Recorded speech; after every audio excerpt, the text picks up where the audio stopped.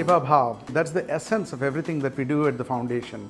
And it has to be perceived, it has to be felt, and it has to be, as I love to talk about it, it is something that you will experience when you interact with anybody at the foundation. It is the sense of gratitude that it creates in me whenever we embark on anything that we do with our communities or with the tribal peoples, or we go out there in the field.